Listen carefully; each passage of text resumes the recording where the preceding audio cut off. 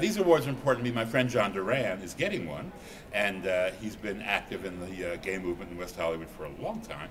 So it's important for me to watch him actually be honored and acknowledged in that way.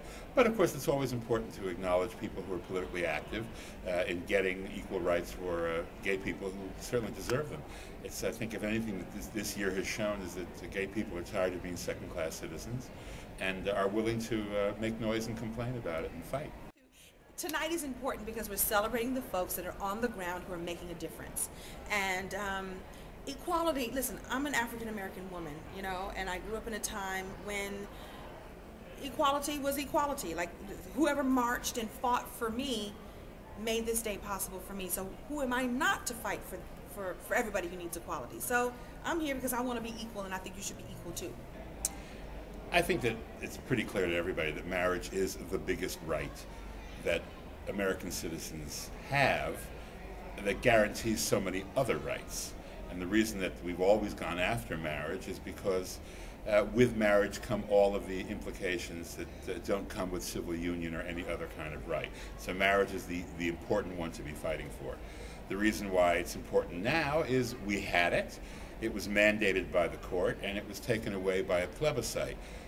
It's important to know that no civil rights legislation has ever passed because the voters voted for it. It has all been passed by court order and by legislators sitting down and voting their consciences. The people will always vote down any kind of progressive behavior because people are easily swayed.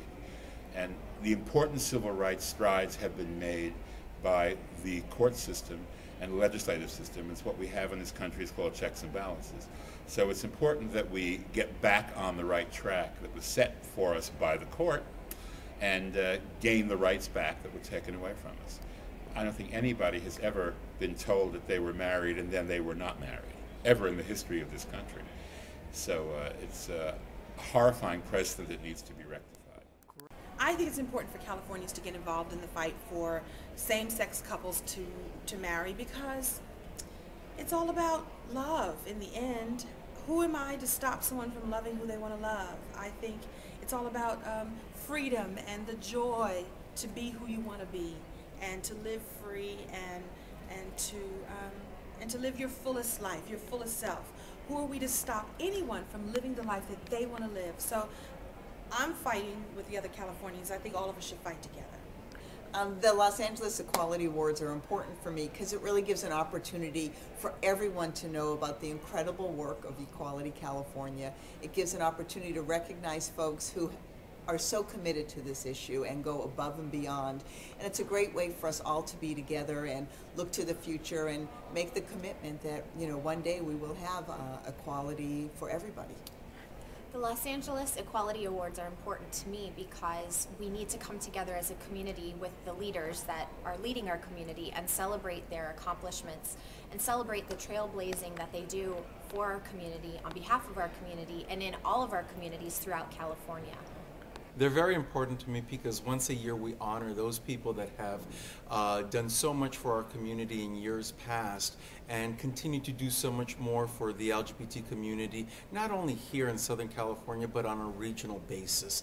The voice heard here in Southern California is echoed not only through the state of California, but through the nation.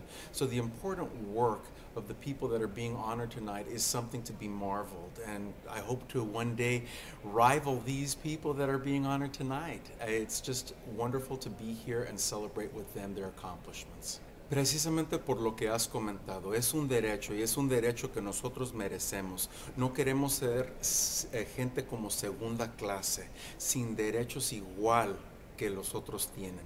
Así es que lo único que les pedimos es que se agreguen a esta lucha, porque esta lucha es nuestra, esta lucha es para tener esos derechos.